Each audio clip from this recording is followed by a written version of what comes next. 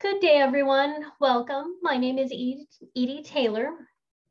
I'm an improvement advisor with Comagine Health, focusing primarily on system-wide quality improvement and practice transformation. If you have any questions during the presentation, please use the chat feature, and I will be happy to get to any questions you might have. Just a reminder, we are also recording this session in case you have colleagues you would like to share this with, or you would like to go back and rewatch. Next slide. Comagine Health is a national nonprofit healthcare consulting firm. We work collaboratively with patients, providers, payers, and other stakeholders to reimagine, redesign, and implement sustainable improvements in the healthcare system. Next slide. So to start us out today, I have a question for you all, and I would like you to put your answer in chat. So I'd like to know who is responsible for infection prevention and control in your facility, organization, or business. It can be you, it can be maybe an infection prevention nurse. Sorry, didn't mean to have my camera. Didn't realize my camera was off, thank you. So if you can put that information in chat, it would be much appreciated. Thank you. Next slide. So an infection prevention and control program needs to have effective management. So in order to have program management, you need to have designated staff members, training in infection prevention and control. And just in case you need a little extra training, the CDC offers, it's called Project First Line, and it's great education specialized in infection prevention. It's a great resource for anyone who has a desire to learn more about infection prevention. You also need engaged and supportive leadership, and having that engaged and supportive leadership is important since they will be helping to support your program by providing the time and resources and accountability that is needed for a successful program. And the main thing we need to remember is that it's not just one person. It is an entire program. It involves not only all your staff, your leadership, but it also involves your residents and their families as well. Next slide. So some elements within our program are we need to have program risk assessments. And these are also risk assessments that are part of your emergency preparedness plan. That's a requirement. So something to remember there. We want to prioritize the risks and develop plans to reduce those risks. And then we want to evaluate those on a routine basis to see if they're still effective. The risk assessment, is it up to date with the most current guidelines for that illness? Specifically COVID-19 guidelines. They've changed multiple times over the course of the last few years. So looking at your current risk assessment and reflecting upon those guidelines, are they up to date? Do they need to be up to date? So make sure that you're taking a look at those on a routine basis and that you're evaluating their effectiveness. Next slide. So this is our infection and prevention control Swiss cheese effect. So we're looking at things like hand hygiene, PPE, environmental cleaning. At any point, we could have a breakdown, and that leads to a potential infection coming into our facility. And then all the while, we have this little guy at the bottom. We'll call him our misinformation mouse. And so slowly but surely, he chews away on pieces and has the ability to open up a hole that had otherwise not been there.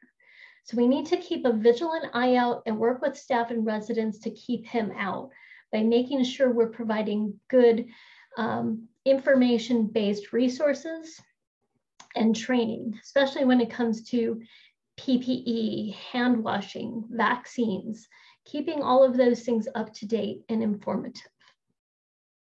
Next slide.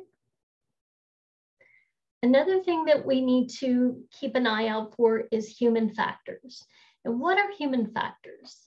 That is the study that is devoted to understanding how people interact with their environment and the products and objects in those environments. So as human beings, we have short attention spans. Even right now, I'm sure some of you may be multitasking, and that's okay. But when it comes to our infection prevention, especially techniques and policy and procedure, we need to make sure that we're focused on those. And as human beings, again, we can only focus on one thing at a time. Anything we do in addition to that pulls us away from that main focus. We forget things. Even with the notes right in front of me as I give this presentation, there are things that I'm going to forget to tell you. So again, we're fallible. And when systems ask us to go and be above and beyond and stretch our limits, failures can occur. So that's something to be cognizant of. We need to make sure that we're focused on what we need to get done. As healthcare professionals, we can be set up to fail just because things are poorly designed, medical devices that don't work, uncoordinated care process, fragmented systems. So working with staff to create process and unfragment how we work together is really important. So talking to other staff in other areas, facilities management, housekeeping, our kitchen staff, helps to close those gaps. Next slide. So the chain of infection, it doesn't matter what the infection is, whether it's COVID-19 or C. diff or any other type of infection. We always want to make sure that we look for vulnerabilities in those chains. Things like our susceptible host. Do we have a patient, a staff member, a resident who has an infection? Could they pass it to somebody else?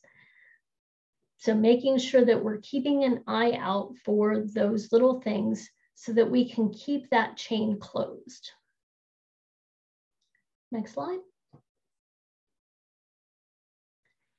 And this is an example of an infection risk assessment prioritization worksheet. This one is focused on COVID-19. So some of the things that you want to have on this are your community spread of COVID-19. Is it high? Is it low? And how does that affect the probability the risk will occur in your facility? Do you have residents or staff that have comorbidities that put them at higher risk? And what is the potential severity for that risk? Next slide.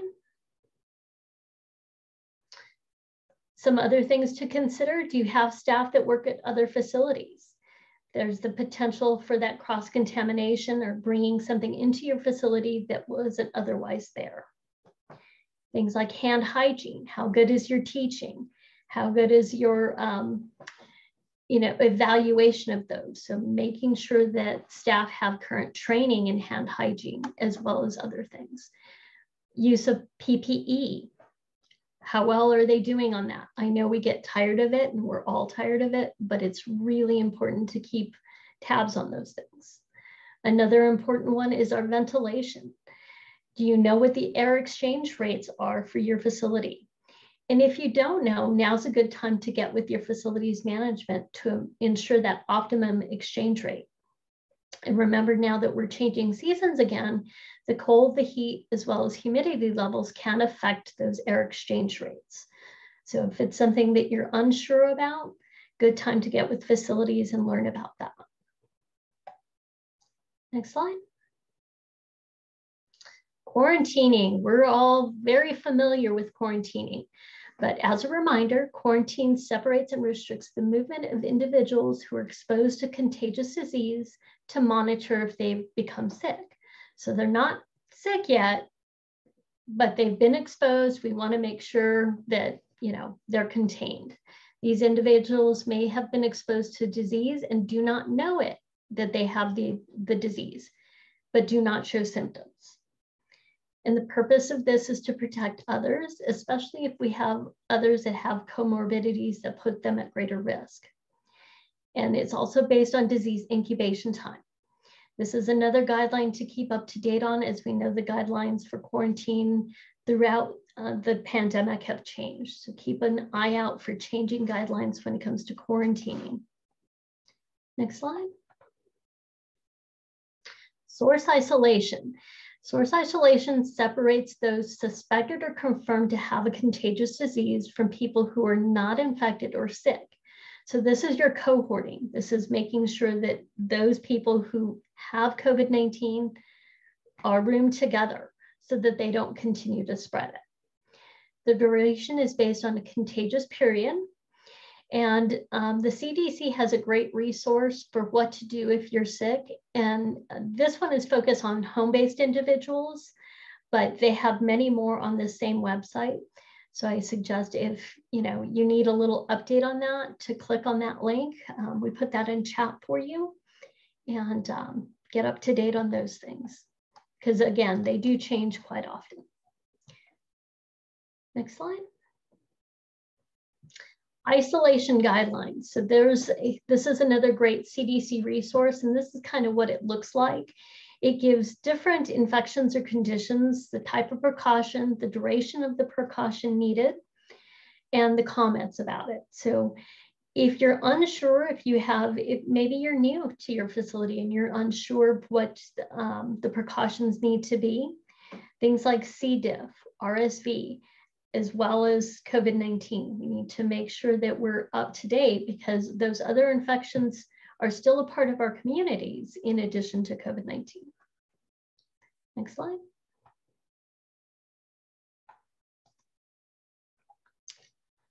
So also on their website, it lets us know we can search through different infections to find the specific one that we're looking for.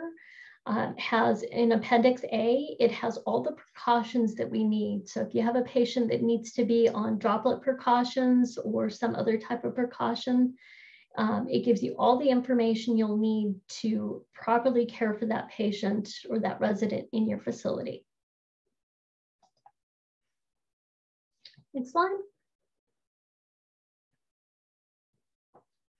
Some opportunities for action. We're always looking for opportunities to kind of take the charge and make sure that we're working diligently to keep infections out of our facilities. So when it comes to vendors and visitors, making sure those masks are available and worn correctly. Looking at this little diagram here, the first guy, it's hard to see, but his mask is below his nose. The other one is on her, top of her head. The other one is below, and then the other one is correct. So just having little reminders around your facility, not just for your staff, for your residents and the families as well. Having hand hygiene, have hand sanitizer available or hand washing stations. And our screening practices. A lot of facilities are no longer doing screenings. I've walked into a couple facilities recently where one was doing temperature checks. I walked into a different one on the same day and they weren't doing temperature checks. So I think it depends on your facility's guidelines, but making sure you're staying vigilant to those guidelines. And if your facility needs to change them, letting your staff, your residents, and the families know before they change. Sometimes that's not always easy to do, but this way they're prepared, especially if you have to restrict things a little more because maybe the community transmission rate is getting high. So again, keeping in contact and clear communication. Next slide. Some other opportunities for action is doing your environmental rounds. Looking at your kitchen, is the food being stored at proper room temperature? If it's not, it can lead to food poisoning. So that's one of those areas that can quickly make a lot of people sick, especially those with comorbidities. Laundry, is the temperature of the water hot enough to sanitize linens? Are bath and showers being cleaned and sanitized? So these are all opportunities for action, and it's not just something that's your responsibility, it's the responsibility of all of those in the community, your staff, your residents, the families, everybody is involved. Next slide. So another opportunity for action for us is involving our clients and family as well as our staff. And the main thing is education. So infection risk, what are the risks of getting an infection? Hand hygiene. Hand hygiene is really, really important when it comes to mitigating risk.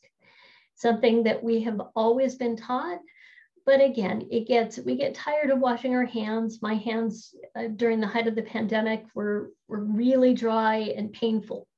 But it's important to remember that that's one of the biggest things that we can do to keep people safe. So the CDC has this poster that you can go to the link and print, download and print, so you can put it up in your facility and you don't have to recreate it.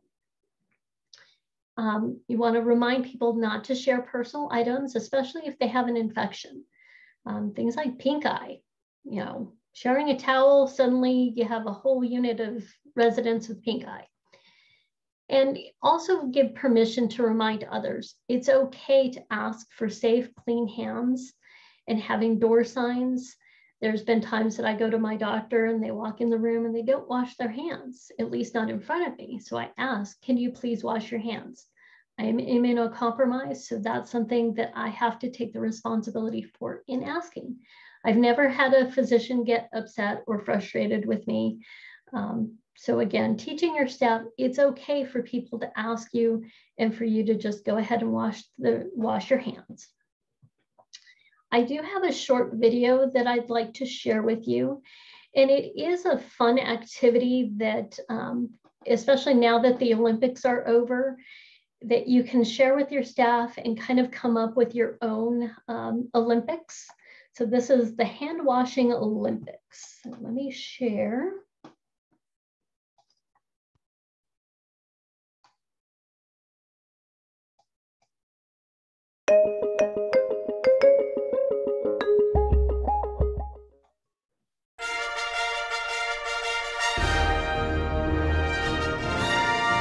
Welcome to UCLA's hand washing finals. I'm Troy Hirsch, and joining me is our in-house expert, Dan Uslan, who's medaled in several previous hand washing games. This year, for the first time, players will be competing using two styles: regular soap and water hand washing and the hand sanitizer method. And Dan, tell us about what the judges will be looking for. Well, Troy, the judges will be paying very close attention to three things: technique, time and detail, how do they wash their hands, did they do it long enough, and do they pay attention to the fine points that are important to their specific interaction. Healthcare-associated infections sicken 2 million Americans each year and are responsible for about 100,000 deaths. Most of those transmissions, unfortunately, are caused by healthcare workers. We should also note the judges will only be observing hand washing. Gowning and gloving is a separate event. Well, let's keep that in mind as we go inside. Our three finalists are getting ready, but Rose Hernandez of Environmental Services will go first after winning the coin toss. Here she is during her all-important stretching routine before her final performance. She'll no doubt use her background as a ballet dancer to her advantage here. Let's wait for the signal. And here she goes. Oh, look at that! Knocking and asking permission before entering the room should definitely earn her extra points. And it looks like she's going for the hand sanitizer method. As we mentioned, this is considered by the judges as a preferred method of cleaning your hands. But here's the catch, Troy. They're not effective when hands are visibly dirty or if they're greasy. Dan, you're the expert here, but I don't think the judges are going to find any fault with these hands. The only fault the judges would see is if there's a spore precaution sign for C. diff on the door, as that requires soap and water on room exit. And looking at the instant replay, we don't see spore precautions, so gel is acceptable. You see how she's rubbing not only her palms, but the backs of her hands and between her fingers? Super important to get that coverage, Troy. And it looks like she's rubbing till her hands are dry, which should get her big points. And that's how Rose gets it done. She looks triumphant as she reaches for the gloves to continue work.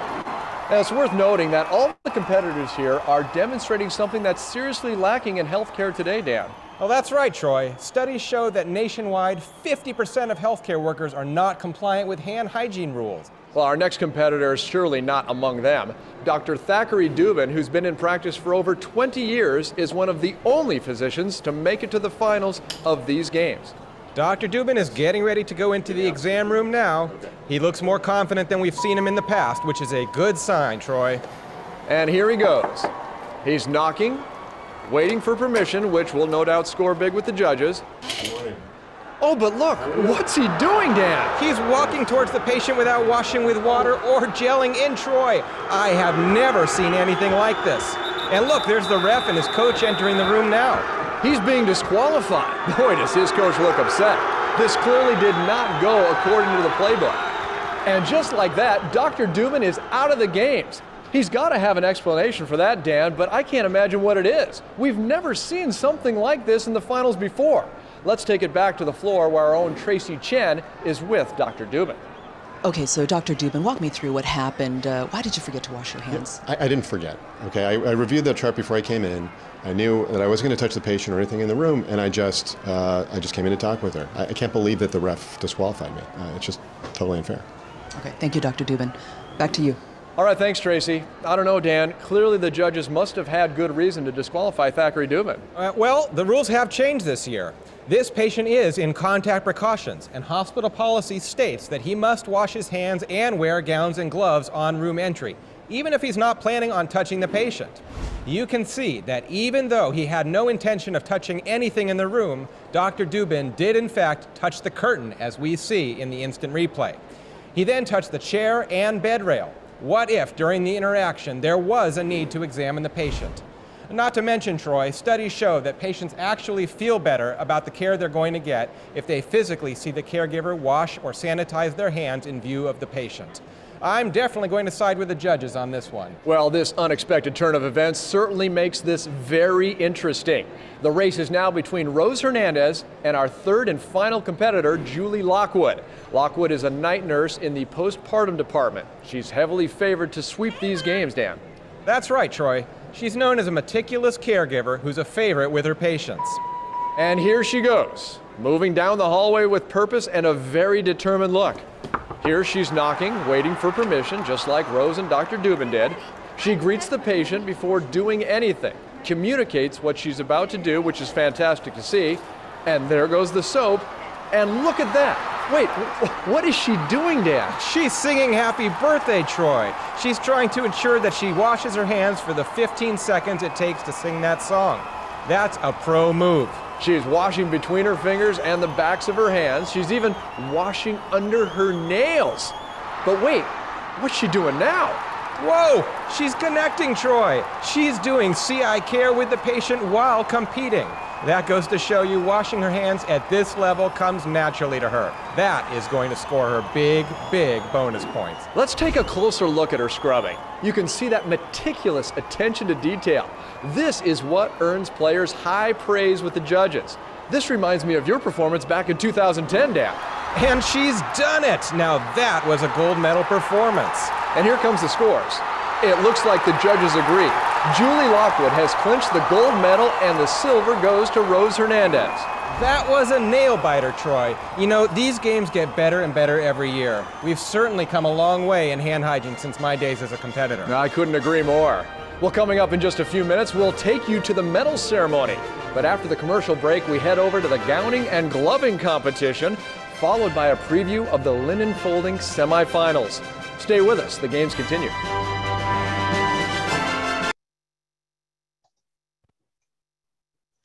Okay, I hope you all enjoyed that video as much as I enjoy it. I've seen it a few times, and each time I see it, it is enjoyable. So again, just a reminder, using a fun activity such as what we just saw in the video can really help provide that education and make it fun and memorable. Because especially when it comes to hand washing and keeping things fun and keeping that education going, the more memorable you make it, the easier it is to get people to do that. Whether it's hand washing or even having, that gowning and gloving games that they talked about in the video, something fun and exciting to keep it moving. Okay, next slide. So these are some communication resources that are available to talk to your residents, your staff, anybody about COVID-19. And we have a few that are for people with intellectual and developmental disabilities. We even have a resource available from the CDC on American Sign Language.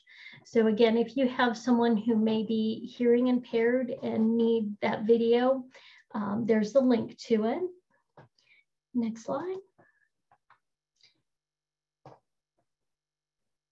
And here's a few more resources available from CMS guidance for infection control prevention concerning coronavirus, the non-medical healthcare institutions. The one that I specifically like is guidance for direct service providers, caregivers, parents, and people with developmental disabilities and behavioral disorders. Oftentimes in facilities, you're dealing with a resident who may have developmental or behavior disorders. So having guidance to help talk to them or guide them through wearing PPE or hand washing. Sometimes we need those resources and we don't always know where to get them. Did anyone have any questions?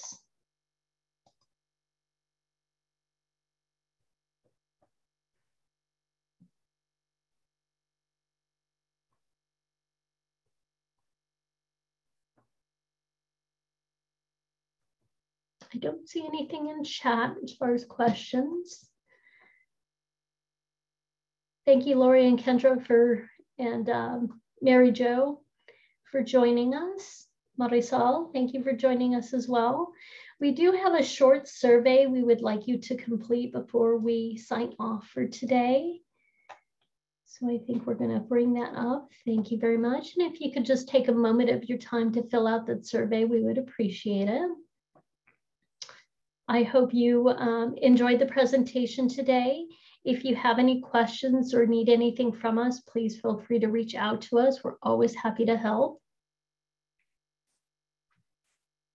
This is Adrienne. Great presentation, Edie. Thank you so much. I work in nursing homes as well and based here in Salt Lake City, Utah, and we've seen a lot of findings with our surveys related to hand washing. And so we're trying to do what we can to really kind of infuse those auditing and other QI efforts with a little bit of creativity here. So I would just love to hear if there's anyone on the call that maybe has any tips or tricks that they've used in kind of auditing their donning and doffing or, you know, hand washing. I was just curious if anybody has anything that they've tried that's working in their facility or nursing home or anything, you know, that you may find appealing that you want to incorporate, just while we have some people here from across our different nursing homes.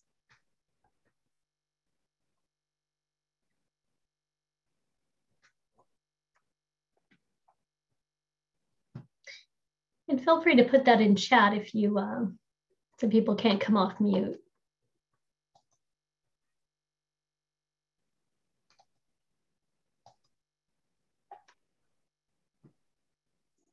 Well, we're always happy to hear if you have any thoughts or other ideas outside of this presentation. Our contact information is there.